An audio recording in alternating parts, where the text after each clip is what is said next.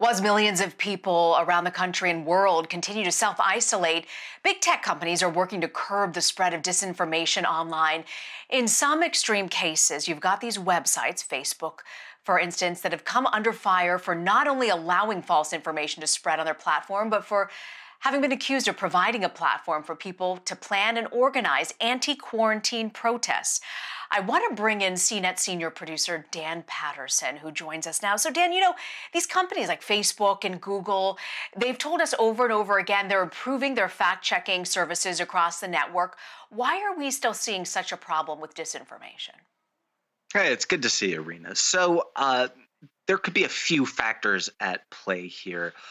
One is that, look, for every crisis, sadly, there are cynics that will exploit a crisis for their own financial gain. And social media, whether we love it or hate it, is just an information distribution vector. So we will see a larger or an increase in what we call threat actors or just bad guys distributing malware and other forms of malicious activity across social networks, no matter what the crisis is. But particularly with this crisis, we're seeing some really interesting activity, including state-sponsored, what we call attacks. So from China, we have seen this, what we call a mixed media attack. So they use state-sponsored media to kind of change the message. When I say state media, I mean, for example, here in the United States, that might be Voice of America.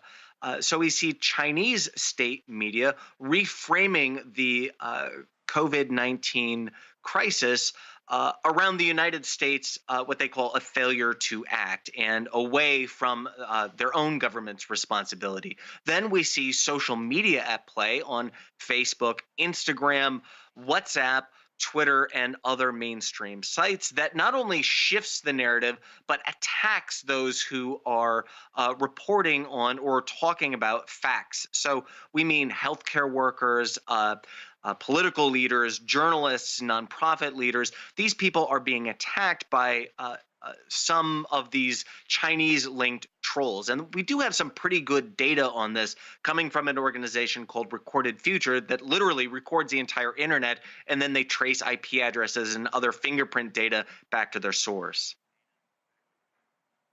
So another avenue is Reddit. It's also very popular when you forum to post and spread conspiracy theories as well. I know, Dan, you've been looking into this. What have you found?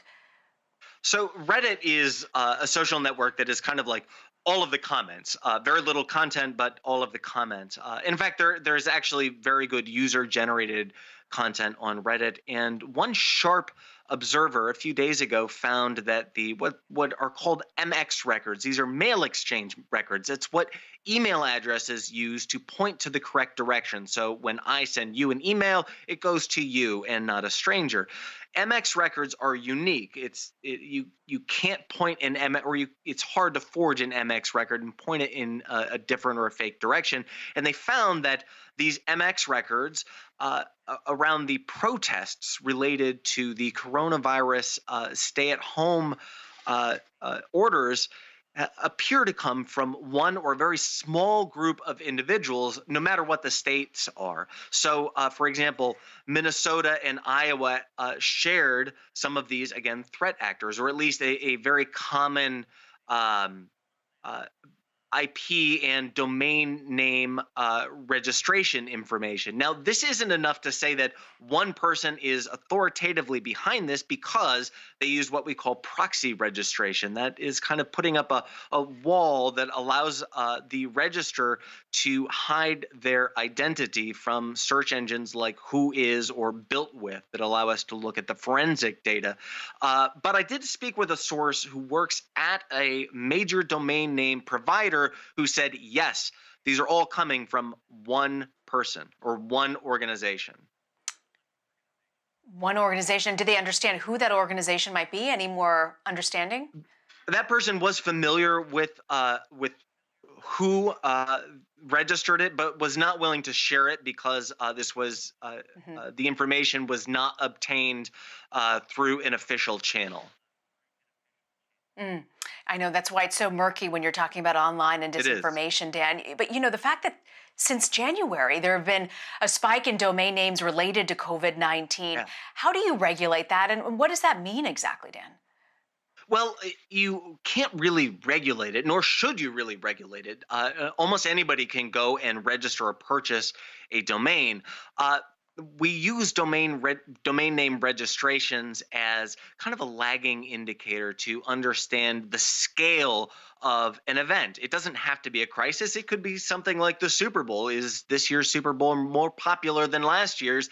By domain name registrations, it's not the only indicator that we use, but it's one that's pretty good and at least helps us understand some trends about why and how popular a particular trend is. So, the coronavirus trend, again, using this data obtained through Recorded Future, the domain name registrations were off the charts.